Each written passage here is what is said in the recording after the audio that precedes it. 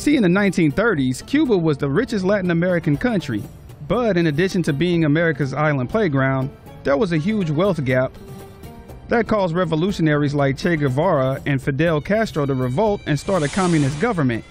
They signed a treaty with the Soviets for trade, protection, and arms.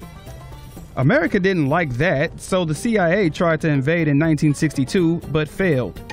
The Soviets then sent nukes to Cuba, and that almost caused World War III.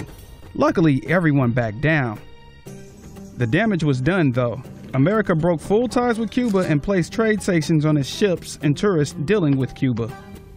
At first, Russia was its biggest trading partner, but after the fall of the Soviet Union, another country stepped in and filled the void.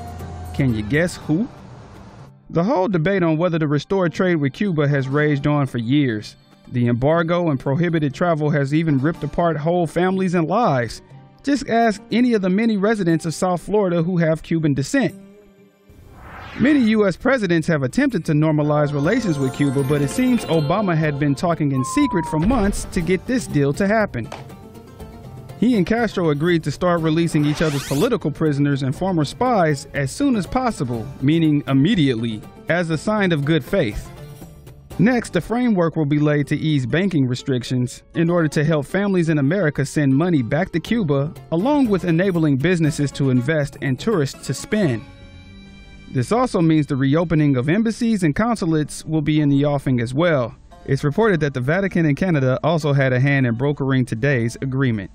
This won't be a cakewalk, though. First, Obama needs to get the deal past a majority GOP Congress that could stop any of this from happening anytime soon.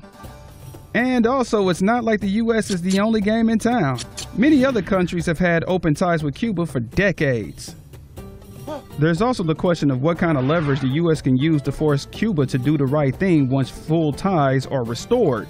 Sure, Cuba will probably have a Starbucks on every corner afterwards, but please try to remember what got us here in the first place. Extra action, extra insanity, extra perversion.